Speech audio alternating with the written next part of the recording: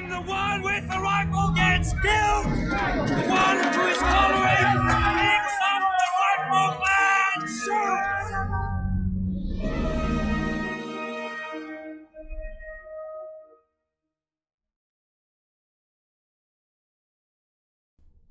Welcome to the 20th episode of the Pick Up the Rifle and Shoot series, featuring my M16-A1 AR-15 clone. You know that saying that timing is everything? Well, that couldn't be truer with this episode.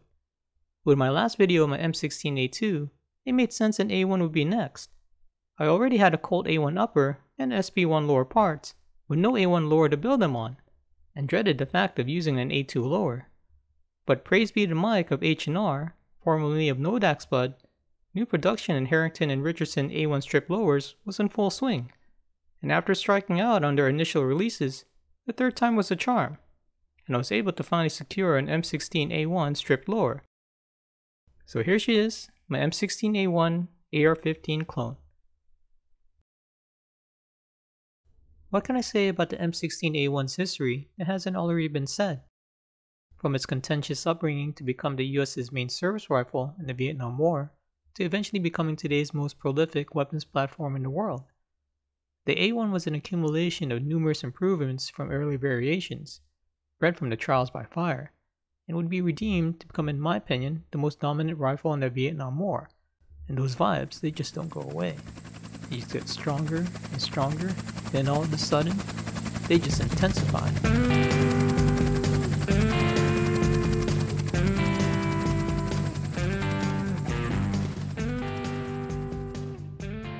Now, I'll go over in more detail, but first, let's make sure she's all clear.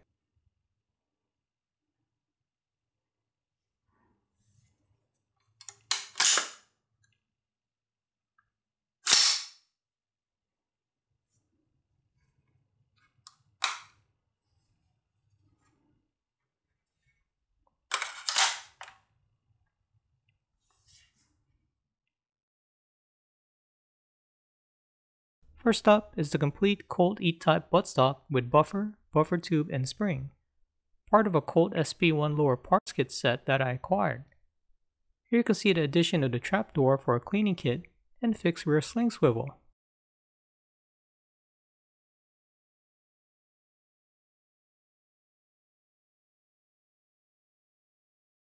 Next is the lower receiver, a new production Harrington and Richardson M16A1 lower in beautiful gray anodizing, with the H&R line complete with the M16A1 roll marks and the auto fire selector marking. Very cool.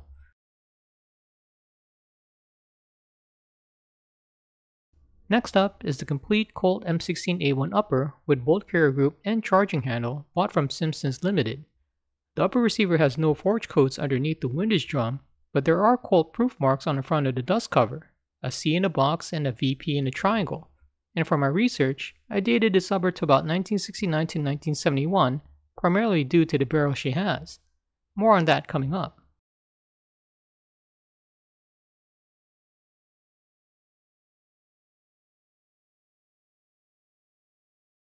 The beautiful COLT M16A1 triangle handguards are complete with no cracks, and the heat shields are marked L for left and R for right.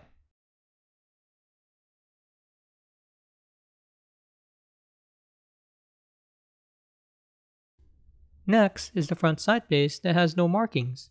It is flash milled front and back and has the A1 front sight post. You can also see the use of a roll pin instead of a rivet for the front sling swivel. The 20-inch 1-in-12 pencil barrel is marked C MPC underneath, which stands for COLT Magnetic Particle Chrome Chamber Only, which COLT used from 1969 to 1971. And to top it off is the A1 birdcage flash hider with lock washer replacing the 3-prong.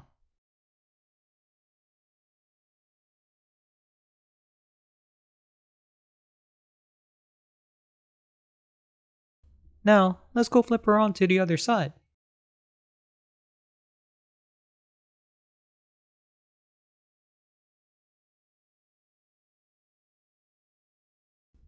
Here's another view of the beautiful COLT E-type A1 stock. Now I do want to point out while shooting prone, the slick buttplate would occasionally slip, but nonetheless she's still an excellent stock, which is also the right length of pull for me. Moving along, here's a closer view of the upper receiver.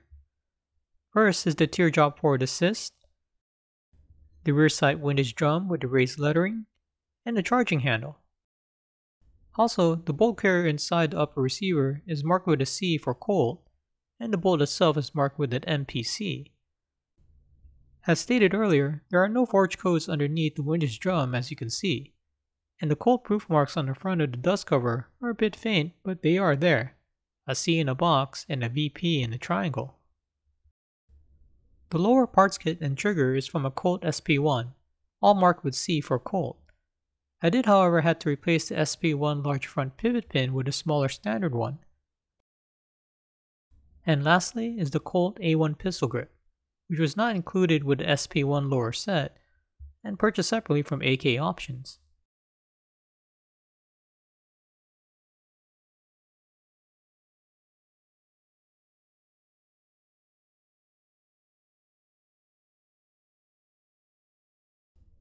Overall, I'm very happy how my M16A1 clone turned out. I feel very fortunate to have found all the parts I use, from the complete COLT M16A1 upper, COLT SP1 parts and stock, and H&R M16A1 lower receiver, which really completes my M16A1. Simply beautiful. Now, the question is, does she still shoot as good as she looks? Well, let's find out. Off to the 50-yard range. For my AR-15s, I always zero at 50 yards with a center mass hold. I set the rear aperture to the non-L side, then adjusted the front side post for elevation and rear side jump for windage, until my rounds hit center. I then shot these 3 rounds to confirm my zero.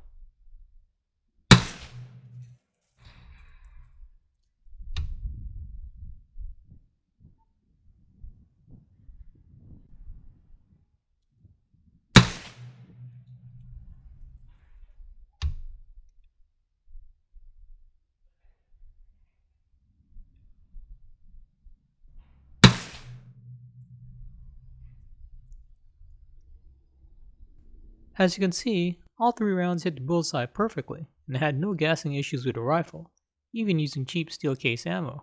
Very cool.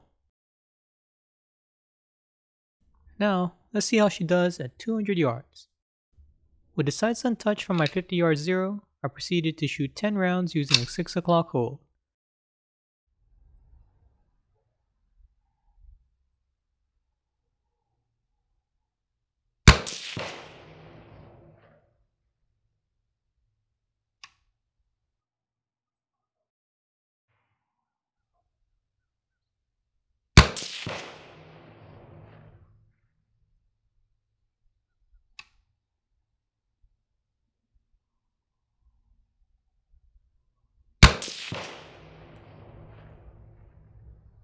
The target I'm using is the NRA-C 200 yard target, which has a 13-inch black circle.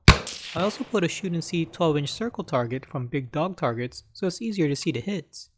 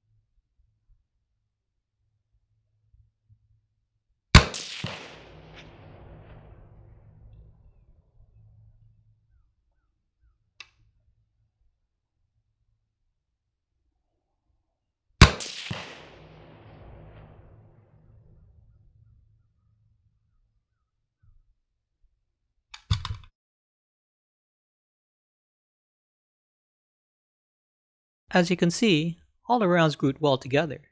Elevation and windage was good, and I'm very happy with the initial results, especially this being my first time out at 200 yards. So, with that data, I could conclude that my M16A1 clone can at least do 2.75 MOA at 200 yards with the ammo that I'm using, Academy Monarch 223 55 grain steel case. Shooting 10 rounds gives me an honest measurement of my capability with the ammo that I'm using. I'll measure 8 out of 10 rounds, 80%, allowing 2 for shooter errors and flyers. Now, I know she can do a whole lot better than 2.75 MOA, especially looking at that 7 round group, which measured 3.6 inches, which is 1.8 MOA. And again, that's with cheap steel case ammo. Very cool.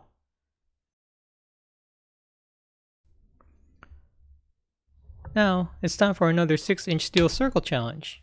Still 10 rounds to knock off 5 6-inch steel circle targets, but this time's at 100 meters with a little twist. No front support except for use of a sling. A loop sling, that is. Now, a 50-yard zero at 100 meters would generally hit high from the point of aim. And instead of doing 6 o'clock hold like my previous videos, I held center mass and a tad to the right, and I was still able to complete this challenge on my first attempt. Well, let's see how it went.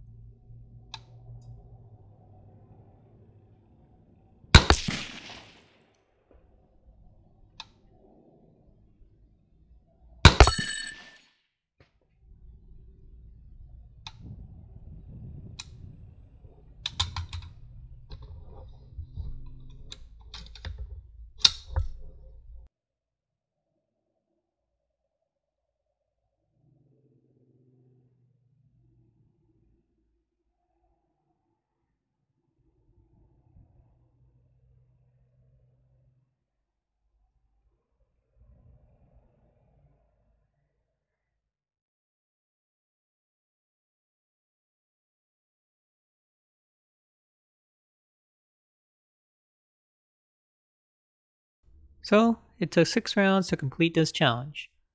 I superimposed all the hits so you can see how the group looks like. About a 3.5-inch group at 100 meters, which is 3.2 MOA. With a center mass hold, you can see the hits were high as expected, and it actually felt easier to hold at center mass. Now, I should have completed this challenge in 5 rounds, but rushed the last target and missed. I'm starting to see a pattern here. Well, just as long as the target falls, then it's counted. Challenge completed. So there you have it. My M16A1 clone. Still able to perform very well with no issues or malfunctions. I was very surprised how well she grouped with cheap steel case ammo. It goes to show Colt's excellent quality from a 50-year-old upper. I'm very proud of my M16A1 clone build, and fortunate enough to find correct parts to complete her. My tribute to the great Eugene Stoner. Now, I could finally determine which fixed 20-inch carry handle AR is my favorite, and I'll post my results. Stay tuned. Again, as always, thanks for watching.